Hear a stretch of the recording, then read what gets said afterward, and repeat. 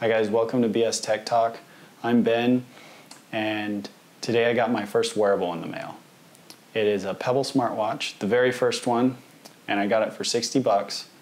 And today I'm going to do the unboxing with you guys, and then later on I'll post a video about how I like it. So keep in mind I don't have anything else to compare it to, so keep your comments to a minimum. Thanks a bunch, guys, and please enjoy the unboxing. I got the Pebble smartwatch first generation in the mail, and it boils down to a box this size. I got it for $50 to $100, so that's a relatively good deal for a smartwatch. Sliding it open, you can see that there's a smartwatch. Nice presentation, and it's got a screen protector on the surface. That's important because it's not a Gorilla Glass cover. It actually is just your standard plastic plexi.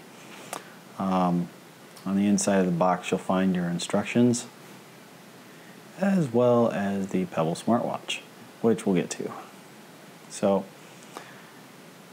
you can see it does come with a band. It looks pretty nice. It's probably one I will use. Nice thing about it, you can replace it. It has your cable. It's just a standard USB to a kind of proprietary magnetic connector, so kind of iffy. Doesn't have a wall wart, so you're gonna have to either use your iPhone charger.